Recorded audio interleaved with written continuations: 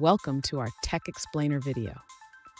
Today, we're diving into a fascinating challenge in the world of image segmentation. Our viewer is working with a Keras model based on UNet and has a specific question. How can they use weighted categorical crossentropy to improve their model's performance? They want to ensure that certain misclassifications are penalized more heavily than others, especially when some areas are crucial for accurate segmentation.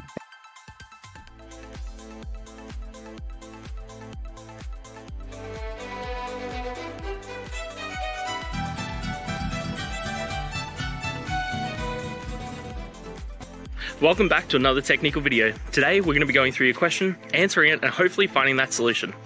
Guys, remember to stay just a little bit crazy like me, and hopefully you find that resolution. Now, let's continue on to the video. To implement weighted categorical crossentropy in your UNet model, we first need to define a custom loss function. This function will allow us to assign different weights to different classes based on their importance.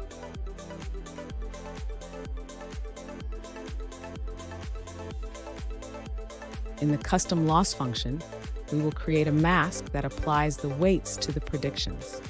This mask will help us calculate the weighted loss for each pixel in the segmentation output.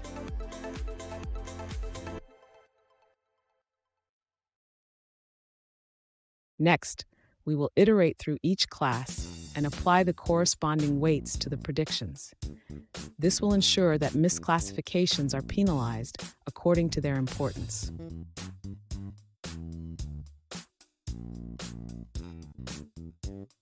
Finally, we will return the weighted categorical crossentropy loss by multiplying the standard categorical crossentropy with our final mask.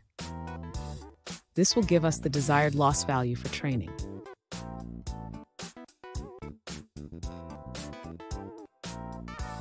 Make sure to pass the weights matrix when you compile your model. This matrix should reflect the penalties you want to assign to each class misclassification.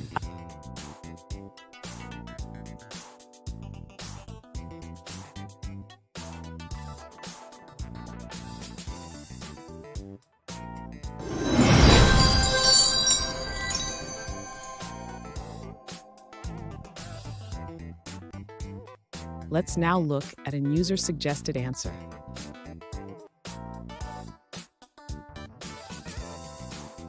To use weighted categorical crossentropy in a UNet model with Keras, you can create weight maps. These maps allow you to assign different weights to various regions in your data.